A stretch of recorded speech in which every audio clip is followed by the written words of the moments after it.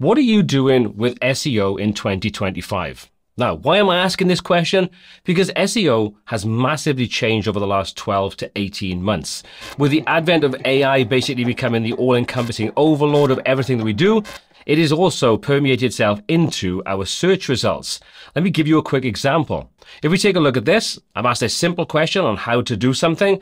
I get an AI answer at the top, which isn't always correct. Then we get an actual link to a site. Then we get people also ask. Then we get an AI overview before we actually get to any videos. And if you are a kind of written content kind of person, you've got to go a fair old way down the page to get any results. So this kind of obviously means that search engine optimization is very different in 2025.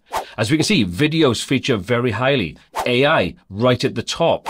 So what are you doing to kind of combat this or work with it? I'd love to know what you're doing. I'm contemplating putting a video together about different ways in which you can approach SEO in 2025 and different ways in which you can get your content out there to be found. If you'd like to be notified about that or get involved with it with your feedback, comments, and kind of just like overall view, drop a comment down below. I'd love to know. So that's basically my thought of the day.